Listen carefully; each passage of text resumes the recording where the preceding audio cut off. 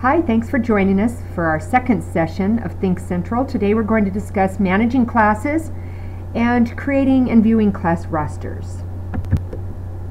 So once we know that we are logged into Think Central, we need to click on Classes and Students and then click on Manage or Add. Either one will work fine. It'll take us to the same location. You'll see that I already have a couple of classes created. This one I actually have created myself, and you get a generic class with each Think Central account as well. But you want to click on Add Class here.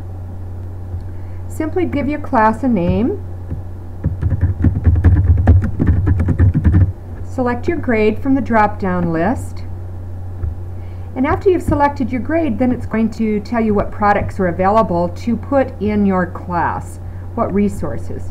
And really you're going to feel pretty safe just checking all of these, although I don't know why it's giving me a grade 4 here on my animated math models. So I'm going to click everything except for that. Don't worry, it won't give your students access to tests or anything. But be sure you click Save here. Once you've clicked Save, then scroll down and click Assign Students.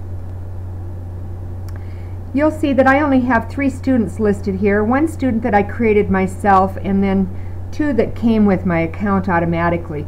If your district admin or school admin of your Think Central account have put all of the students from your class or even your district or school in, they'll all be listed here by school alphabetically. And what you can do is you can say, well, just show me students that are in just certain grade levels and say Find. And at least that will sort those students that are just in your grade level. You can actually hold down your Control key and select more than 1 student at a time. And once all of your students are selected, you'll probably want to have your roster in front of you when you do that, you can click on Add and it will move them over. If you accidentally click on Add All, and in this case it's not very clear because Add All is only 2 students. If you accidentally click on Add All, you can always remove all, or you can also just remove 1 student at a time by just clicking and removing them and putting them back over here. But notice this says Class Roster, and now I can click on Done. I've created my class, I've put resources into my class, and if there's ever a time that I want to actually view my class roster, I can just click here, View My Class Roster.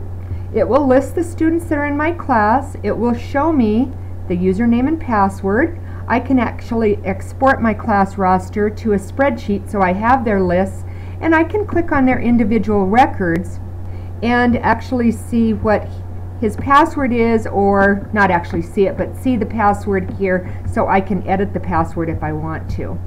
And really that's all there is involved in setting up a class and putting your class roster in. Do know that if you ever want to fill in this information, you can. It's certainly not necessary, it's not required, but it is great for generating some reports if at some time you want to. So thank you. That concludes this session in managing our student accounts.